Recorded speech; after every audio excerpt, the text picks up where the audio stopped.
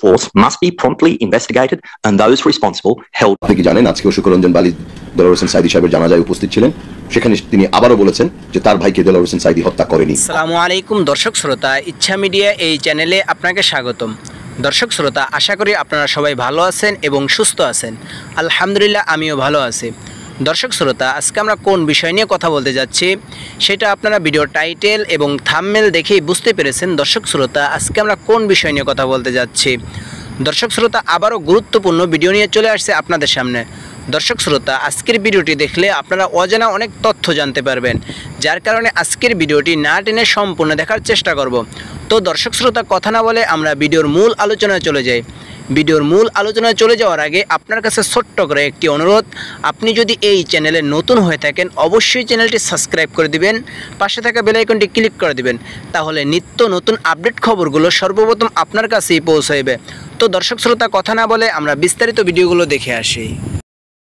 আপনি কি জানেন আজকেও শুকরঞ্জন বালি দেলোয়ার হোসেন সাঈদী সাহেবের জানাজায় উপস্থিত ছিলেন, সেখানে তিনি আবারও বলেছেন যে তার ভাইকে দেলোয়ার হোসেন সাঈদী হত্যা করেনি এবং দেলোয়ার হোসেন সাঈদী রাজাকার নয়। দেলোয়ার হোসেন সাঈদীর জানাজা কেন ঢাকায় করতে দেওয়া হলো না? আমি প্রথমেই বাংলাদেশের অন্যতম ইসলামিক চিন্তাবিদ, কোরআনের মুফাসসির আল্লামা দেলোয়ার হোসেন সাঈদীর মৃত্যুতে শোক এবং সমবেদনা প্রকাশ করছি। মরহুম দেলোয়ার হোসেন সাঈদী ইসলামী একজন স্কলার এবং একজন কিংবদন্তি। আপনারা জানেন তথাকথিত মানবতা বিরোধী অপরাধে এই সরকারের, অবৈধ সরকারের আজ্ঞাবহ বিচারালয়ের রায়ে তাকে আমৃত্যু কারাদণ্ড দেওয়া হয়েছিল। আমরা দেখেছি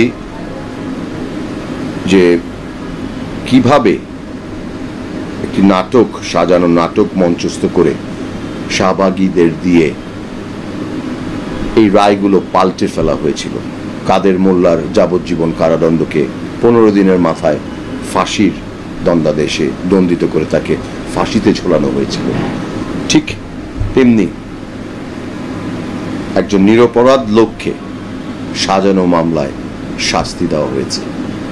আপনাদের যদি মনে থাকে, শুকরঞ্জন বালি একজন নিরীহ লোক, যিনি দেলোয়ার হোসেন সাঈদীর বিপক্ষে সাক্ষী না দেওয়ার ফলে তাকে 5ই নভেম্বর 2012 তারিখে আদালতের চত্বর থেকে অপহরণ করে নিয়ে যায় এবং তাকে ভারতের 24 পরগনায় পাওয়া যায়। এ থেকেই প্রমাণিত হয় এই সমস্ত কাজে কিভাবে তারা জড়িত। আজকে দেলোয়ার হোসেন সাঈদী সাহেবের নামাজে জানাজা তার পরিবারের পক্ষ থেকে, তার দলের পক্ষ থেকে জাতীয় মসজিদ বাইতুল মোকাররমে করার কথা ছিল। একজন মৃত মানুষের যে অধিকার, তাকে জানাজা পড়ানোর যেই আমাদের ইসলামের নিয়ম, সেখানেও সরকার তার জনপ্রিয়তায় ভীত হয়ে দেলোয়ার হোসেন সাঈদীকে বাইতুল মোকাররম মসজিদে জানাজা করতে অনুমতি দেয়নি। আপনারা দেখেছেন কিভাবে বাঁধ ভাঙা জোয়ারের মতো সকল স্তরের মানুষ গতকাল রাত থেকে পিজি হাসপাতালের সামনে একটি বারের জন্য তার জানাজা পড়ার জন্য কিভাবে আকুতি জানিয়েছে। সেখানেও সরকার এবং পুলিশ প্রশাসন তারা যেভাবে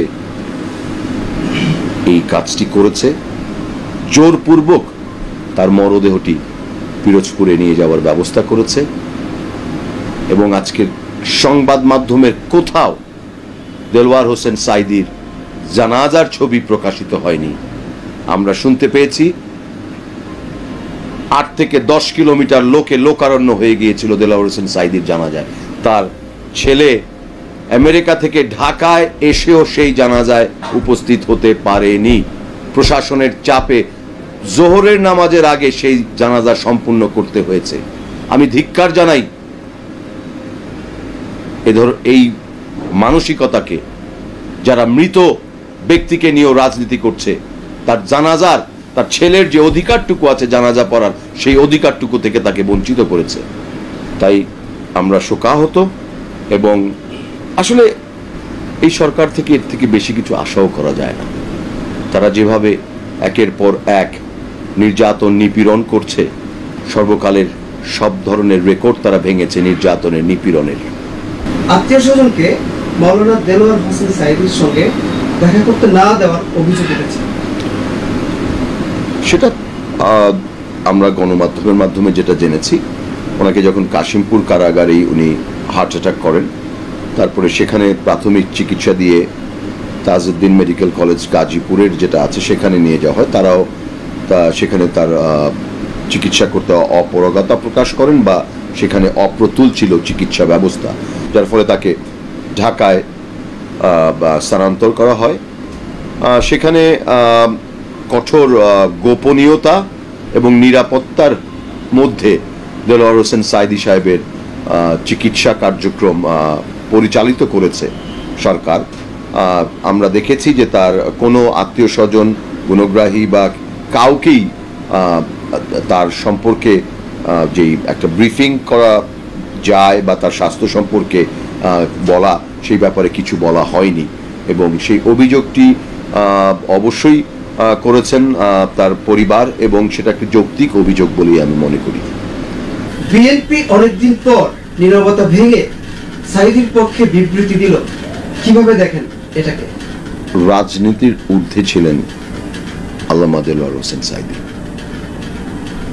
ইসলামের প্রচার, ইসলামিক চিন্তাবিদ হিসাবে, আলেমে দ্বীন হিসাবে তিনি সর্বজন শ্রদ্ধেয় এবং গ্রহণযোগ্য একজন ব্যক্তিত্ব ছিলেন। দেলোয়ার হোসেন সাঈদী সাহেবের মৃত্যুটাকে, বিএনপির বিবৃতি দেওয়াটা এবং মৃত্যুটাকে আমরা রাজনীতিতে নিয়ে না আসি। আমার মনে হয় বাংলাদেশে যারা রাজনীতি করেন কিংবা বাংলাদেশি ইসলামী মূল্যবোধে বিশ্বাস করেন, সকলেই দেলোয়ার হোসেন সাঈদী সাহেবের মৃত্যুতে শোকাহত এবং মর্মাহত। কারারন্তীন অবস্থায় হয়তোবা বিনা চিকিৎসায় তার মৃত্যু হয়েছে। সেই ব্যাপারে বিএনপি সহ বাংলা। তো দর্শক, ভিডিওটি দেখার পরে আপনার যদি কোনো মন্তব্য থাকে কমেন্ট বক্সে অবশ্যই আপনার মূল্যবান মন্তব্যটি জানাবেন। তো দর্শক, পরবর্তী ভিডিওটি দেখে আসি।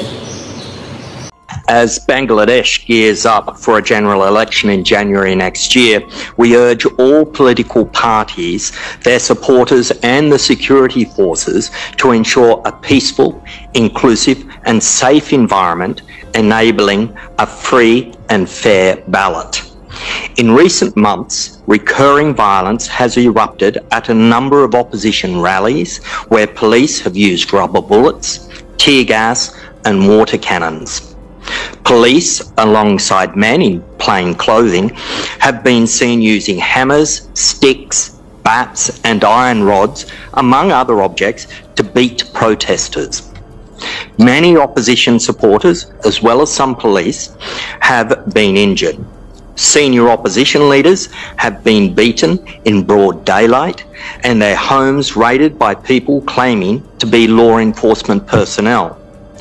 Hundreds of opposition leaders and supporters have been arrested before and during the rallies.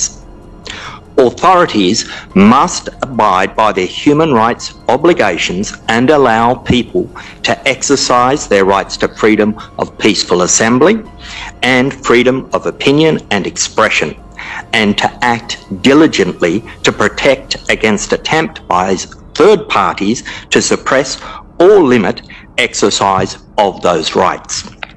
We urge the police to ensure that force is only used when strictly necessary, and if so, in full compliance with the principles of legality, restraint and proportionality. Excessive use of force must be promptly investigated and those responsible held to account. We also call on the authorities to ensure all those দর্শক শ্রোতা, video দেখতে দেখতে ভিডিওর শেষ পর্যায়ে চলে এসেছি। এখন ভিডিওটি শেষ করে দেব। তার আগে আপনার কাছে আবারও অনুরোধ করতেছি, প্রতি মুহূর্তের আপডেট খবরগুলো পাওয়ার জন্য অবশ্যই চ্যানেলটি সাবস্ক্রাইব করে দেবেন, পাশে থাকা বেল আইকনটি ক্লিক করে দেবেন। তো প্রতি মুহূর্তের আপডেট খবরগুলো সর্বপ্রথম আপনার কাছে পৌঁছে দেবে। তো দর্শক শ্রোতা, সুস্থ থাকবেন, ভালো থাকবেন, আল্লাহ হাফেজ।